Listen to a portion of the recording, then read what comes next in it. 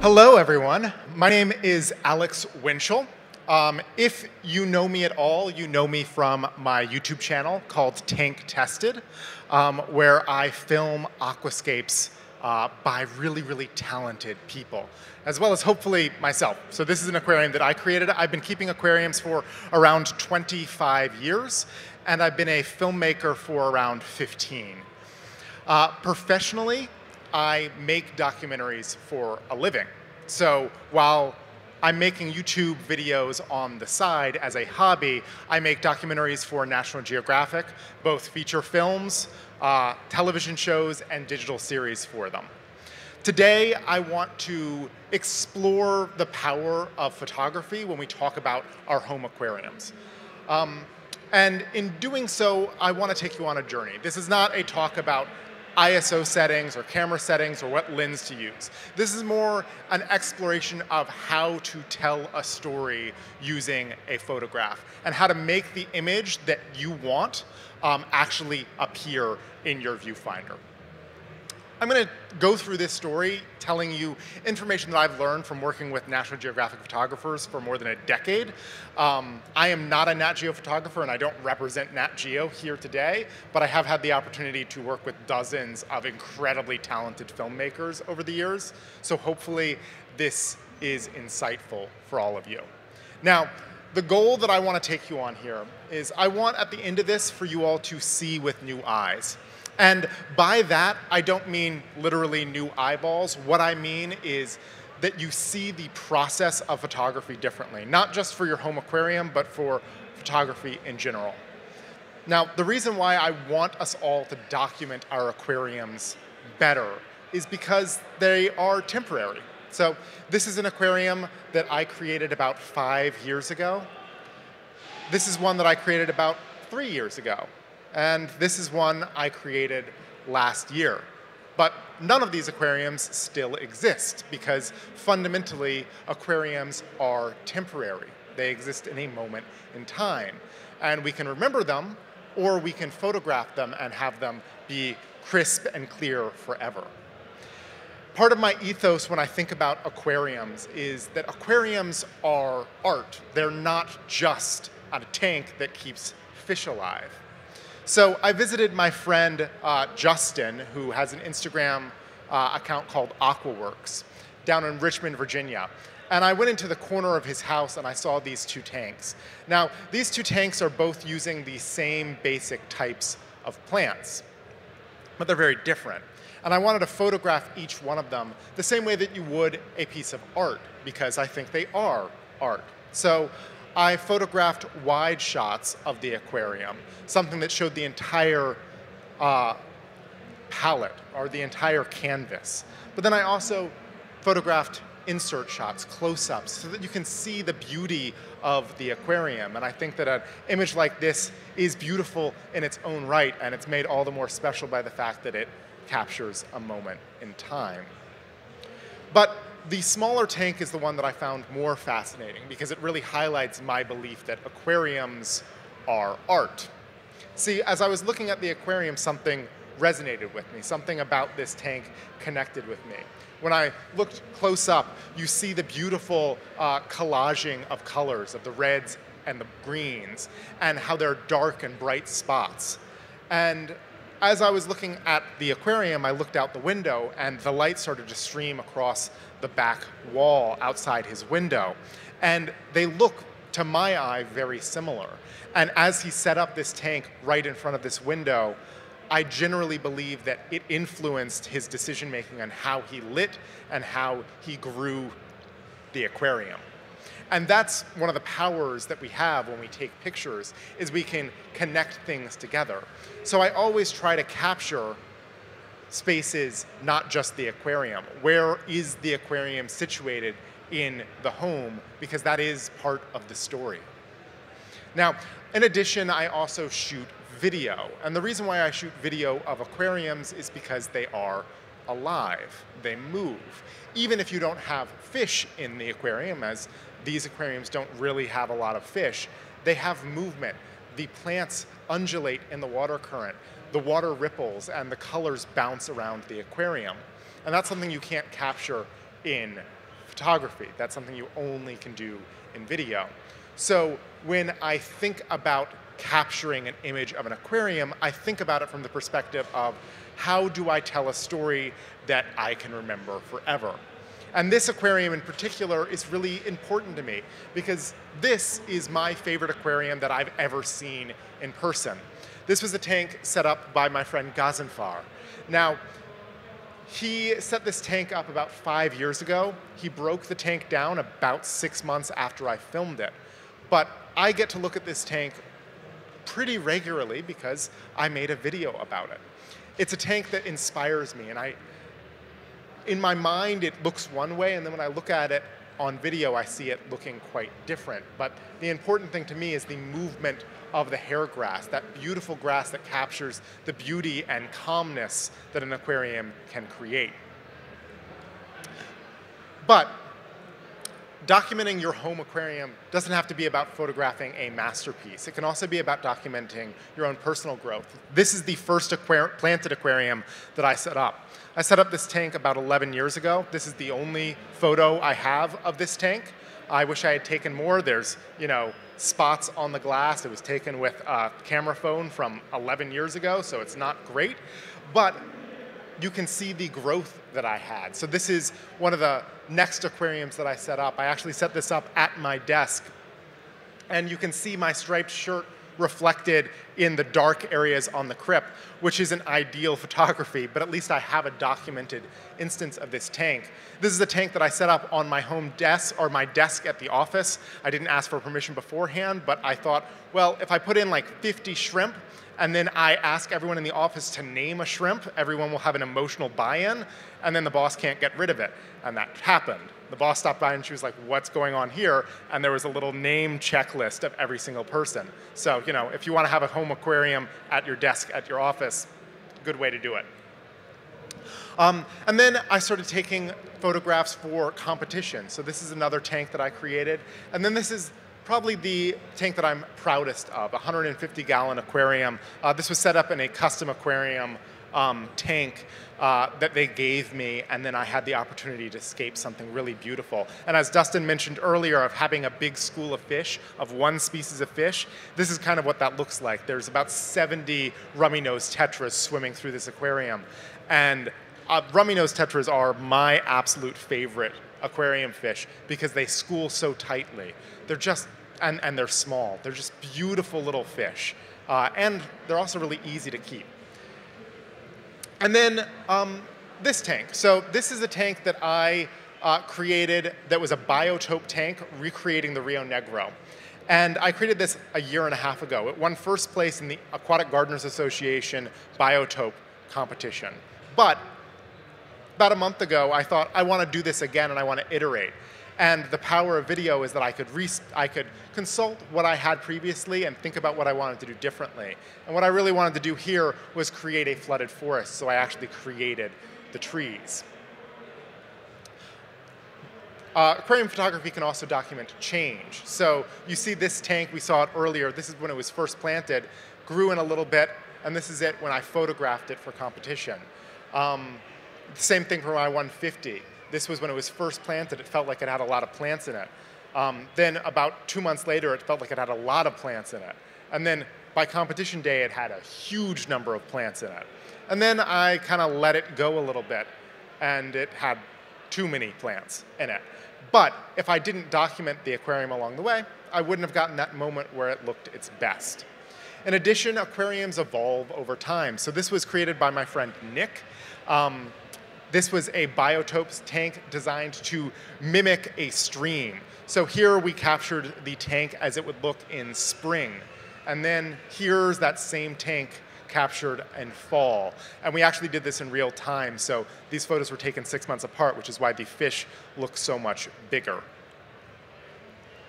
Now, I want to actually talk to you about the process. We've talked about why I photograph aquariums. Now I want to talk about how to photograph aquariums. So, we're going to start with this aquarium. This is another tank by my friend Gazenfar. We wanted to enter this into the, one of the aquarium contests. I forget which aquarium contest we actually entered this into. But we wanted to capture a beautiful photo of this tank. So this was our basic setup. Now, there's some bright lights, so you can't quite see what's going on here, but you'll see that the aquarium is framed in black. Now, that's not how the aquarium normally sits. If you're thinking about photographing an aquarium and you want something to look really beautiful, I really strongly recommend photographing at night and then framing the tank with something that doesn't allow light through. So this is just cardboard. Gazanfar is hiding behind that cardboard, and we'll get to why in a moment. But what that does is it stops excess light from bouncing around the room, and it stops it from bouncing down the lens. See, a lens is really good at focusing light that's directly pointing at the sensor, but it's not so great at light that's pointing off axis. And what ends up happening is you have light bounce in through the lens and bounce around and create light leaks or distortions. So you end up with desaturated images or low contrast images when you have off-axis lighting. And that's what happens if you don't block off the lighting of your aquarium. So this is the first photograph that we took. This was without doing really anything. We just turned on all of our systems and saw what we captured. Looks okay, but we wanted to do something more. And the first step is to make that background pop.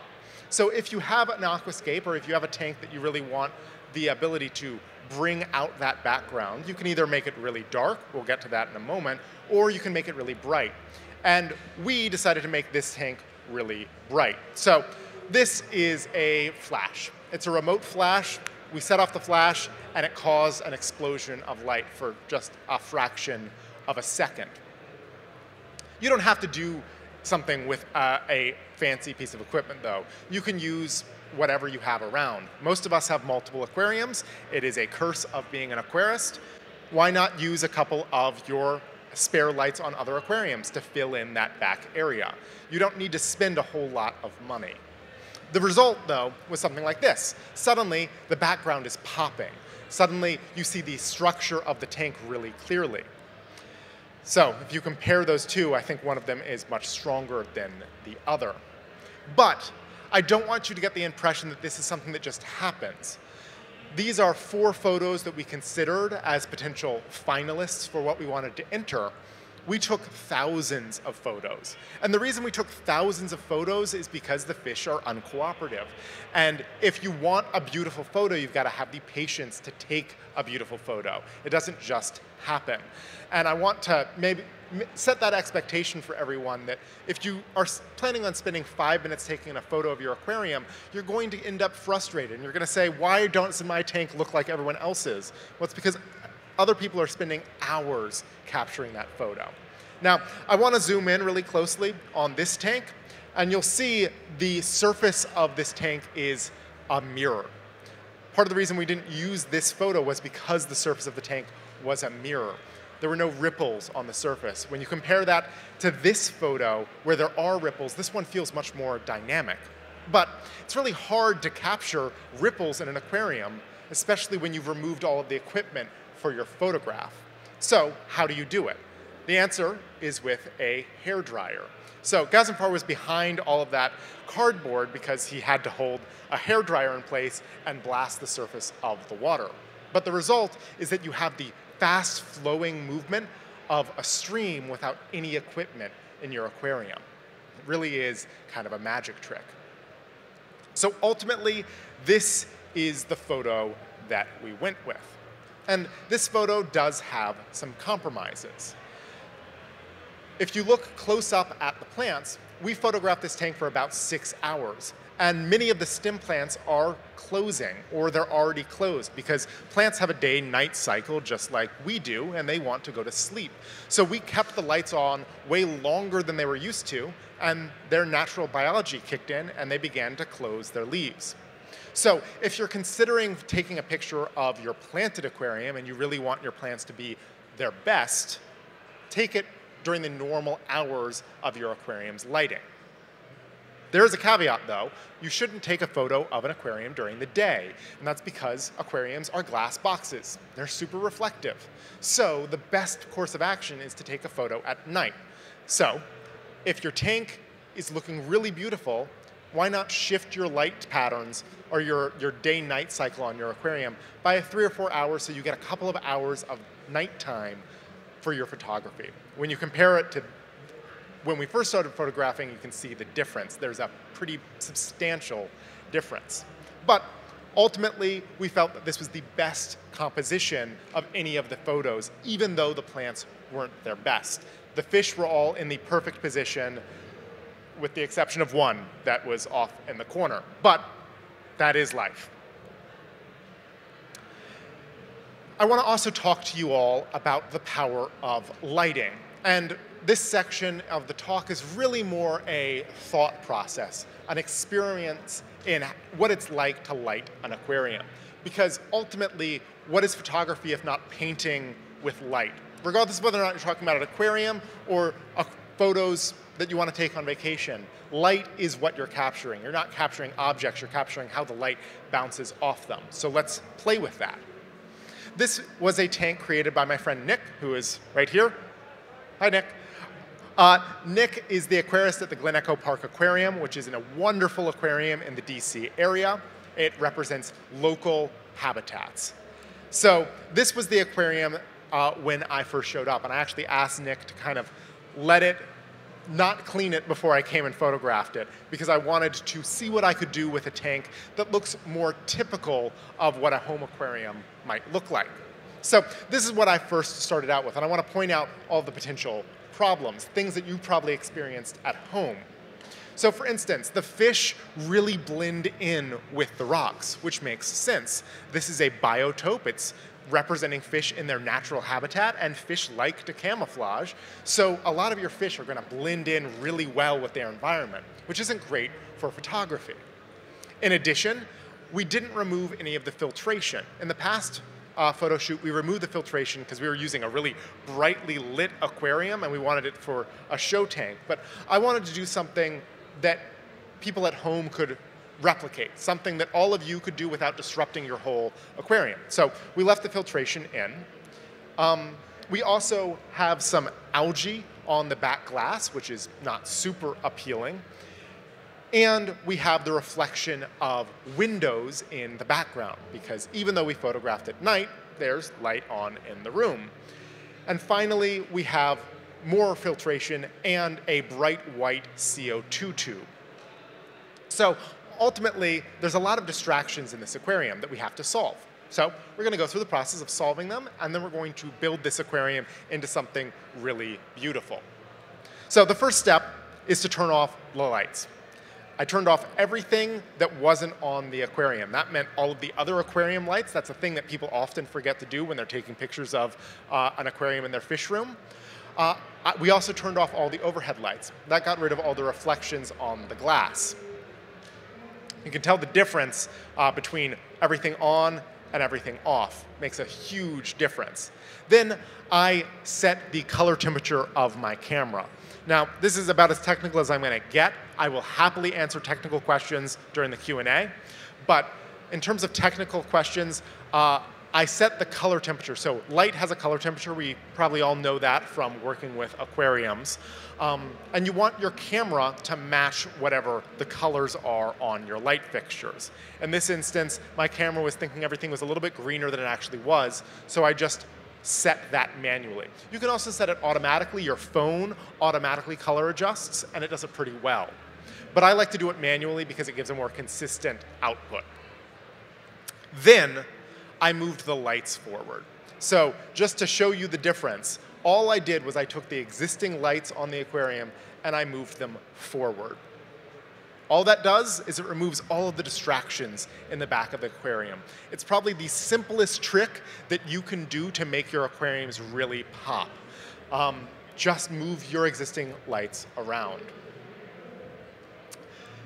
Next, I tried playing with colored lights. Now, we're going to use colored lights later on in this setup, but I wanted to show you what they look like without the main lights on, because it's really hard to see them otherwise. So I added some red light to the left-hand side of the tank and some blue light to the right-hand side of the tank. And the reason I did that was because all the rocks looked very similar, and you can play with lighting to make a tank more dynamic. So when I turn the lights back on, you can see that one side of the tank is a little bit cooler than the other side of the tank. And I thought that was an interesting effect. You can see the difference here. On the rocks, you've got that warmish tone. And this was just something I was playing with. It's an experience and it's a process. And ultimately, I decided to not go with the red light. I wanted to go with a different color. I ultimately went with green. And the reason I went with green is that I wanted to put myself in the space of the aquarium. So what would nature actually look like? In a habitat where these fish exist, the rocks closest to the surface would have a little bit of algae growing on their surface. And that's true in this aquarium as well, but I wanted to highlight it. Just bring a little bit of green into the aquarium. And I did that really simply by using a green LED panel. Now, this is an LED panel that I bought off Amazon. It cost around $100. It's pretty inexpensive, but if you aren't willing or don't have a need for getting something like this, what you can do is go to a craft shop and get some cellophane, so some green cellophane in this instance, and wrap it around one of your other aquarium lights, and you can add a little bit of light that way. It's a really easy trick to add color and paint with light in your aquarium. So the problem that I was seeing as I was looking at this aquarium was that the fish now had a little bit of a greenish hue, and they were still blending in with the rocks. So I tried something else. You can see here that the fish now pop. How did I get them to pop? Well, they're reflective, they're silvery. I added a little bit of light to the bottom of the aquarium. Normally, light comes from the top, but in a natural habitat, the sand on the bottom reflects that light, and it actually, that fill light is what we call it in photography and video. It really separates an animal from its background. Now, I thought that this was a little bit too strong, so I thought, well, maybe I'll add a little bit of blue, because blue has a sense of coolness. It'll make the system feel like it's a really cold water system. But that still didn't feel natural to me. I wanted to embrace the actual colors of the fish, so I added a little bit of orange. And that little bit of orange really makes the fish pop. It's also helpful if you look at a color wheel. Green and orange aren't exact opposites, but they're pretty far apart. And as a result, we are able to separate them pretty easily in our brain. You can see not only do the fish pop more, but their individual scales come into focus, and you can see the actual anatomy and structure of the fish in a way that you can't on fish that's not catching. For instance, the fish on the far right of the photo, there's no orange catching on that fish, and its scales kind of disappear. So that's the power of lighting as well. Even the fish down at the bottom that are against the rocks that previously blended in pop into focus. You can see in this wide shot the orange light reflecting on the bottom of the aquarium. And here you can see the setup. So we've got our green panel up on the top, and then we have a little orange light stick down at the bottom. That's another relatively cheap light stick I bought off Amazon. Again, can be done with just cellophane or even a shop light, because often shop lights have a very warm color relative to what aquarium lights use, so you could just use something like that. An incandescent shop light would do wonders to light up your fish. The result is something like this. Now, I want to talk with you about how we get our fish in position. There are two approaches. The first is to lure the fish, and the second is to scare the fish. It's always better to lure the fish versus scare the fish. You can scare the fish by tapping on the glass. We all know that you're not supposed to tap on glass, but it does cause the fish to school. The other thing that you can do is what Nick is doing here, which is waving his little fingers.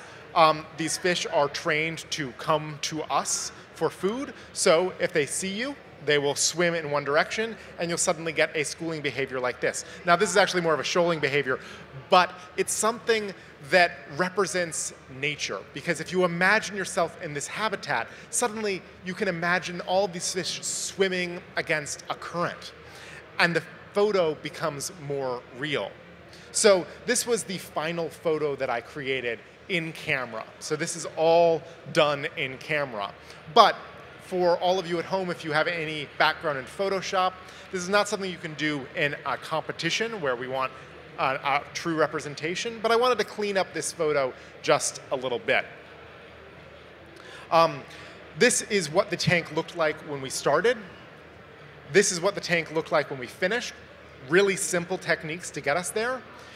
But there are a couple of fish swimming in the wrong direction, and it kind of violates the feel that I was going for. So we're going to go through removing those and removing a couple of the distractions. First thing that I did was the reflection up in the upper right-hand corner really bothered me, the water hitting the edge of the aquarium, so I just darkened that down. You can do that in Photoshop, pretty easy. I removed all of the speckled, all the bubbles from the water as well, a simple thing to do in Photoshop. But critically, I also removed the fish that were bothering me. And the reason I was able to do that was because I took thousands of photos of this aquarium. So I just took a photo where there were no fish.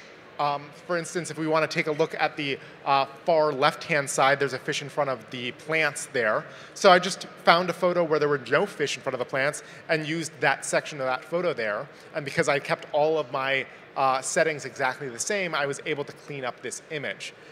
And I'm okay with doing something like that for personal use, because if you wanted to have this photo framed and put on your fish room wall, why not have it be the most perfect version of your memory of it? Then I cropped out the top because I didn't think it was very useful. And now you have a final setup, something that really does look like a beautiful representation of an ecosystem. The other thing that lighting can do is add depth. So for instance, this aquarium is by my friend Jen Williams. She's doing demos over at the OASI booth throughout the day. She's a wonderful aquarist, and this tank we wanted to photograph for competition.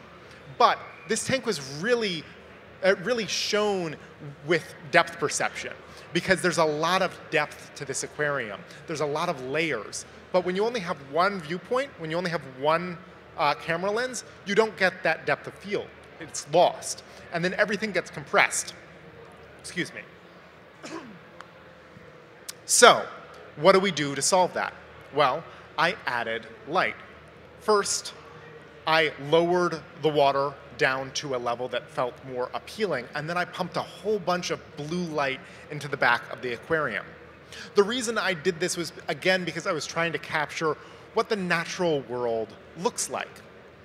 See, when we're out in nature, we look out towards the mountains, and the mountains disappear into a bluish fog or a bluish haze. Excuse me again. That's because air, while transparent, does have a slight color. And over time, that will build up. So 5 miles away, suddenly you can't see that mountain quite as clearly. The same thing is true in the water column, especially for these fish that were in one of the Rift Valley lakes in Africa. That water has a really high mineral content, and as a result, the water looks really, really blue when you're 10, 15, 20 feet away from you. And I wanted to recreate that in a relatively shallow aquarium. How I did that was same basic tricks. First, I used another relatively inexpensive, but this is all stacking up as a lot of lighting equipment, a relatively inexpensive spotlight. And in doing so, I was getting directional light. That's something that I think is really important if you're creating a biotope aquarium, because the sun has one point. You have a point light source. An LED system has perhaps hundreds of light sources, so you reduce those shadows. But if you have a single point light source, you get really strong shadows. Then I added a blue light. You can see that blue light is pointed really ineloquently at the back of the aquarium. I did that with it kind of fading off as it reached forward in the aquarium, and in doing so, the farthest rocks were really bright blue, and the rocks closest to the camera were a normal color. And then I added a little bit more light with this light panel. And I mentioned this earlier, but this is what we call a fill light. So if you were ever to have your portrait taken, you might see flashes going off. And there's usually multiple flashes. There's usually the primary flash, the key light that fills your face, and then there is a fill light that fills the shadows of your face. We do that because if you don't fill the shadows, all of that detail is lost, and your face looks really, really high contrasty and sharp. But if you fill in the shadows just enough, it maintains that depth without losing data. And I was able to do that here, just shining light just off camera. Finally, I added some light panels that I duct taped to the wall behind the aquarium to light the back of the aquarium blue, and I also taped a hair dryer to the wall because in this instance we didn't have quite as many sets of hands as I did with Gazanfar's tank. So the result was we took a tank that looked like this and we made it into a tank that looked like this. Same exact tank, same exact day. When we think about aquarium photography, what I always think about is what are you trying to capture the spirit of? And then go from there. So if you're looking at reference photographs, if you're saying, oh, I really love how this tank was photographed, look not at the structure of the tank, but look at the lighting of the tank. Look at what's going on there. Why is it working for you? And then think about how someone might have done it. Maybe they added light off axis. Maybe they added a bunch of light up above and they kept things in really deep shadow. But hopefully now you've got a little bit of insight into how that is done. I'm going to use my third and final primary example here to talk about this aquarium that was also created by my friend, Nick. So Nick sent me this photo. I took it with his cell phone. The color values on this photo are a mess, but it shows the aquascape really clearly. And he asked me if we could photograph it. And my initial reaction was, so there are two big overflows in the back of the aquarium that look really ugly, but they're important to keep the aquarium running, and you probably have experienced tanks like this yourself. So what do? Well, I hopped into Photoshop and I started imagining what I wanted. So I darkened that background out and had faith that I could figure that out. And then I added light beams because the fish that we were working with are these sunfish, and the sunfish like to hang out amongst the debris. They don't really like to go into the water column. And knowing that it was going to be a struggle to capture fish up in the upper quadrant of the tank, I needed to do something with that space or you'd end up with a relatively uninteresting photograph. So I thought, what if we add sunbeams to represent light pouring into a shallow stream or pond? So we started with this tank. I've already moved the lights forward a little bit. So the background is already disappearing. You can see my reflection in the aquarium glass a little bit. And then I did this. So what we did here, I'll zoom in. You see little spotlights. Remember how I talked about directional single point lighting? That's what I was trying to recreate here, but I didn't have bright enough lights. So we used 4 little spotlights, again, things that you can buy off Amazon. I think this set of 4 costs around $50. They're actually for like mounting under your kitchen cabinets, but in this instance, we just attached them to a 2x4. And then I used aluminum foil. And I created what are basically flags. So in photography, when you're blocking light, you block light using a flag. That creates artificial shadows. And in this instance, I wanted to create sunbeams. And in order to do that, we have to have shadows. So I created these long pieces of aluminum foil that kind of represented branches in my mind and created really dynamic shadows in the aquarium. The result was a photograph like this, something pretty interesting. But it still didn't have the pop that I was after. So I tried a new technique, something that I wanted to experiment with. I asked Nick if he could gather some silt from the aquariums, from the sand. I wanted a really fine mica silt, something that would stay in the water column for a prolonged period of time. The reason why I wanted to do that was I wanted to recreate photography above land or above water where you have fog. Fog makes photos of people and landscapes really, really dynamic. It's why photographers love taking landscape photos in the early morning with all that mist, because it creates depth. I wanted to try to recreate something like that here, and the best way to do that was with silt, because we've all experienced an aquarium that is really, really silty and completely opaque. So added the silt. It looks pretty terrible, but we mixed it around a little bit, and within about 2 minutes, it had settled and dispersed enough that now it was just a fog. and suddenly I was able to get a photograph like this, something where the hardscape disappears into the background, almost as if disappearing into mist. And the fish are brightly lit up by those beams of light pouring into the aquarium. Again, I was thinking through this from the perspective of what would nature look like. And what nature would look like is you'd get little bits of sun where the sun was able to hit the water column, and then where the trees were overhanging the stream bank, everything would go into darkness. Because that really is what it looks like when you snorkel in one of these streams or ponds. I also want to show you this photo. This is, again, by my friend Nick. And this was the first place photo that we captured for paludariums for the Aquatic Gardeners Association 2 years ago. And this is a really good example of what you can do without a whole lot. So I talked about fill earlier. I added a little bit of fill light to the bottom of the aquarium because it just felt a little bit dark. Just used a light off axis. You can see how the plants in the far left are a little bit brighter than you might think they are. But the only other thing I did was I used a towel. See, we used our normal aquarium lights. I moved them again forward towards the front of the tank. And then because they were shining a little bit too brightly on these plants up towards the top of the paludarium, I wrapped them in a towel, reducing the light output, and I was able to get a perfectly exposed photo. And that's, again, one of those things that you can do. We all have towels at home. We all have our aquarium's lights. Very easy to augment your light just a little bit. So I want to wrap up with talking about how to photograph your fish and how to photograph your plants.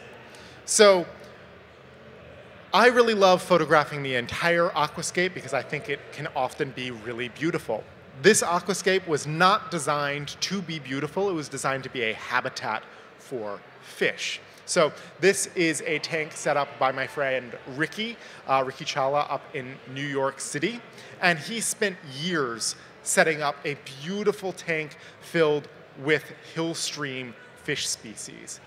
And this is a great example of what do you do when you really want to photograph the fish rather than the aquascape? Well, the answer is to get up close. So I'll let you see a little bit of this video. These fish are beautiful. This is a video that I've, for some reason, never had the time to actually turn into a video on my YouTube channel. So video like this only exists in this talk. But I want to go back to this photo, or this aquarium again. So let's talk about how to photograph these fish, because I did that same thing that same day. One thing that you can do is you can get an individual fish and you can get it as close to on axis with the lens as possible. You don't want it off axis because you're talking about a very small fish. And by off axis, I mean not exactly parallel with the sensor of your camera. Because if it's off axis even a little bit when you're talking about macro photography, you start to lose depth, or you start to run into depth of field issues. But I also wanted to capture the spirit of the aquarium, and I think that's something that we often forget about. The idea that I just want to get that close-up of the animal. You lose the context of that animal. And when you surround the fish with all its compatriots and you see the system as a whole, those individual fish become more beautiful. Most of you are probably looking at that fish down in the bottom center, but all of the other fish really tell a story. This is the story of not a school of fish, but a group of fish of multiple species all living in one ecosystem. But you can do really cool things as well. For instance, this is a bottom-dwelling fish. So what I love about bottom-dwelling fish is that they are slow-moving.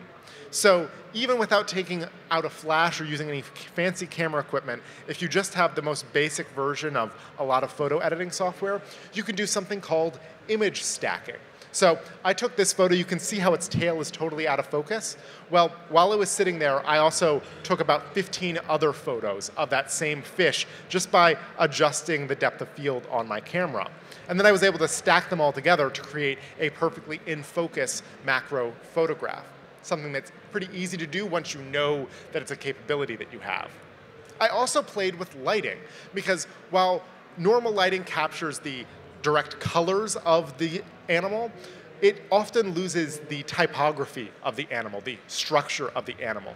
So you can experiment and play with lighting. I lit with blue light from above and orange light from below, and you're able to capture the individual scale structure of the fish, and you're able to see things and highlight parts of the animal that you don't see otherwise. You can also capture the story of fish in their natural habitat. So these were fish that I brought into my home aquarium. I set up this aquarium because I wanted to shoot what are called set pieces. So in natural history filmmaking, which is what I do for a living, when you talk about animals that are smaller than about, let's say, a rat, it's really hard to film them in the wild. So you film them in a set, you recreate nature the best you can, and then you shoot all your close-ups there, and you shoot your wide shots in nature. So I wanted to do this for a film that I'm working on the Rio Negro, and I needed to set them up in situ. But sometimes that's not what you're after. Sometimes you really are after capturing the beauty of an individual fish rather than its ecosystem. And that's where I want to encourage you all to think outside the box.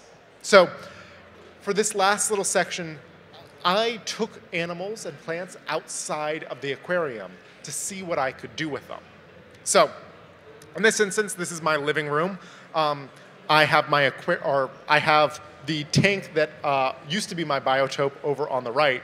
Then I've got my aquarium, or my camera, and a bunch of lighting. I built a very narrow aquarium. So this aquarium is 18 inches wide, 14 inches deep, and it's 1.5 inches front to back. And the reason why I built an aquarium this way is because I didn't want the fish to be able to swim back and forth. I wanted them to be on axis. We talked about that earlier. And I didn't want them to have the ability to have, oh, 2 of these fish are in focus and 1 of them isn't because they're, a little bit farther back. So I built a really narrow aquarium. And then I put a sheet of gray paper in this instance, lit it up, and I was able to add fish into the aquarium. So you can see here, I added some cardinal tetras into the tank because I was planning on photographing them for a little bit. I added a heater in there as well. The reason I did that was because this is, in total volume, about a ½ gallon of water, and that cools really quickly, and I photographed this in the winter, and I didn't want them to get too cold. But the result is that you're able to capture really beautiful images of fish really, really easily. And when I added different colors to my background, it highlighted different things. For instance, in this photo, what really pops is the beautiful eye of the cardinal tetra, something that's often lost when you're looking at the stripes. Then I wanted to highlight the blue of the cardinal tetra, so I added red so that the red would disappear. And then I added green, which felt like a middle ground between the red and the blue, so that both would pop. Now, I want to wrap this up with, what if you don't have a professional camera setup? Well, A, you don't need a professional camera setup, you just need a camera. In this instance, I wanted to photograph some plants using just a cell phone. So this was a $50 lens attachment that I bought off Amazon. It clips onto your normal phone. Doesn't really matter what brand of phone you're talking about. And it converts your normal camera into a macro photographic lens. So using just this camera and about an hour of my time, I was able to capture a bunch of photos of plants. I captured these last weekend at another aquarium convention. So we have up here really close-up images of plants captured with a cell phone.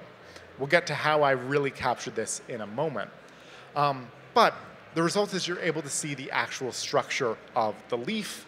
You're able to see how the plant grows, and in some instances, you're almost able to see the cell walls of plants. And you're able to celebrate the beauty of a plant that might be relatively uninteresting, like the Anubias. So for instance, in this photo, you see the background goes from purple to orange. And you might be wondering, how in the world did I do that in like an hour time? And that's the last kind of little secret that I want to share with you as we think about how to photograph anything, is think outside the box. You can just use the background of your computer, set a tiny little box of aquarium water, and suddenly you have the ability to create whatever background you want. That's how every single one of those photos had a different background. The result, hopefully, is that going on this journey, you are able to see your aquarium with new eyes, and you're able to imagine how you can make your aquarium beautiful, not using really high-end equipment, but just using your imagination and trying to execute with painting light and thinking outside the box how to capture the images that you're after. Thank you so much. So I did promise that if anyone had any technical questions or any general questions, I'm happy to answer them. But if you have technical questions, you felt like I didn't scratch that itch, happy to talk about that as well. Does anyone have any questions? No? I've killed you all with photography talk? That's fine. Oh, yes?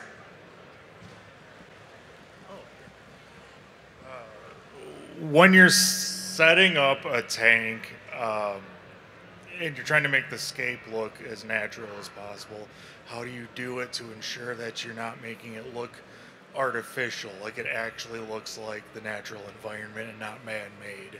Yeah.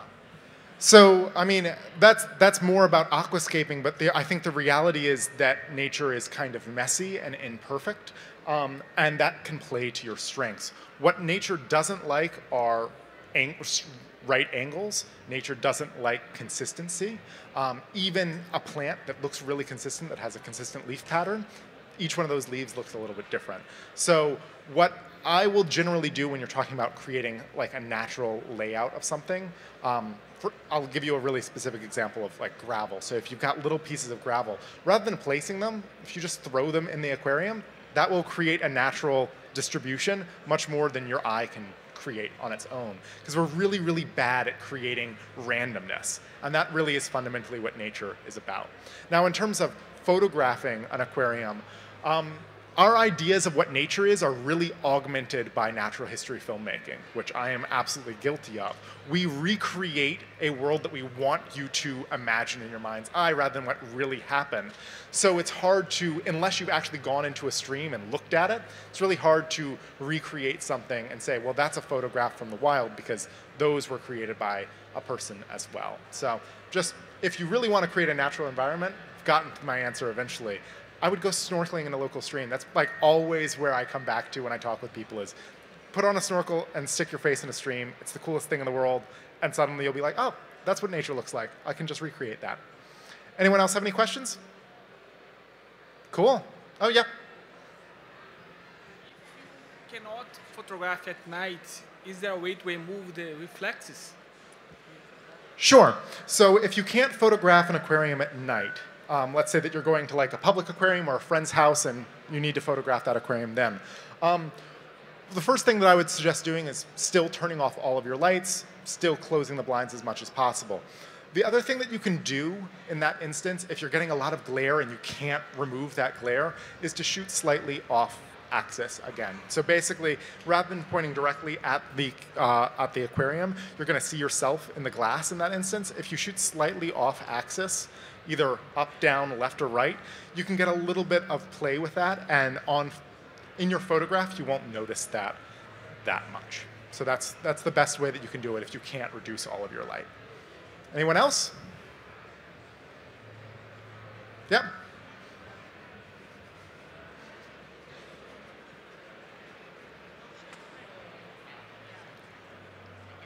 How many fish tanks have you made? How many fish tanks have I made? I've probably created, well, I mean, if you're talking about aquascapes, that's a very different thing. I've probably created around 20, 25 aquascapes. But if you're talking about individual aquariums that I wouldn't classify as an aquascape, I don't know, maybe 100, maybe 150. I've been doing aquarium work for 26, 27 years now, so a long time.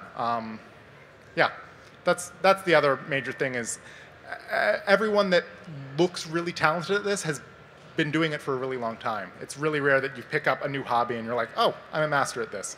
So that would be the other thing that I would say is, A, photographs are a lie. We create really beautiful aquariums, and then we work with really talented people to capture beautiful images. You don't know all of that. You don't know what the aquarium looks like before we go in and we really manicure it. So you're comparing yourself to something that's not real. It's kind of like comparing yourself to a model in a magazine that's been photoshopped and their entire profession is being attractive. But yeah, I've done about 25 aquascapes, I would say. Maybe that's an underestimate. Maybe I've done 30 or 40. But maybe 20 really, really good ones. All right, yeah?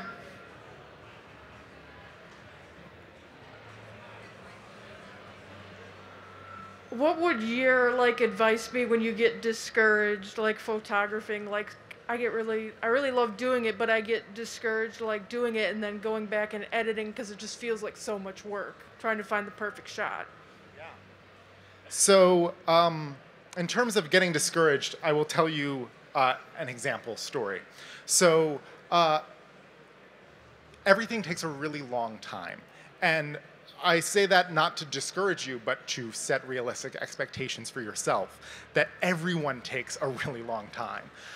When I talk with folks that are going on a trip or a safari to Africa, and they say, how do I capture photographs like Nat Geo photographers, the people that I work with on a regular basis?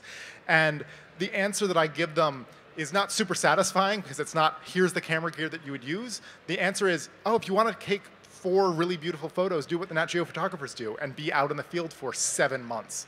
That's how long it takes to capture a spread of photographs. So what I would encourage you to think about is that this is actually the process, that you are honing your craft, and it's not that you're taking longer than everyone else is, it's that you don't see how long everyone else is taking. But everyone else is taking that long. To capture something really beautiful, it does take time. And it also takes persistence. As I mentioned, going out in the field, it's not just, oh, I know exactly where that animal's going to show up, I'm going to capture a beautiful image. It's, I was there every day for 100 days before that animal showed up. And that's really discouraging, but that is how really beautiful stuff gets made. Hopefully that's a helpful answer. Did I see a hand go up over here, or am I good? No? Yes? To reduce glare, can you just put a black background behind you? Yes. So if you have the ability to put a black background behind you, you can do that. The other thing that you can do is you can use a polarizing filter. Polarizing filters orient light in one direction, and they can help reduce glare. Polarizing filters are sold for just about any lens. They're usually somewhere in the order of $50 to $100 for each one of those. So I would rather go with finding a blanket in your house than spending extra money, because my goal is to get this accessible to people rather than saying, oh, you need to buy $1,000 worth of gear to get started. But a blanket is a really great suggestion. It's okay to make a controlled mess in your house to photograph a beautiful aquarium. You just have to clean it up afterwards. Anyone else? Yes. Some books you could recommend? Yeah. Books on what? Aquascaping or photography? Sure. So the book that I would recommend, well, George Farmer will be here tomorrow. I really, really love George Farmer's book on aquarium work and aquascaping. In terms of getting inspiration for aquascaping, the internet is really the most powerful place for that because it's free. But if you really want a physical copy, the 3 old Amano books are really, really great. Amano captured beautiful images of aquascapes. Those books are not in print, but they're beautiful. And they're really great for inspiration for you to think about how to photograph aquariums. I think my time is now roughly up because I want to make way for the next speaker. But thank you all so much.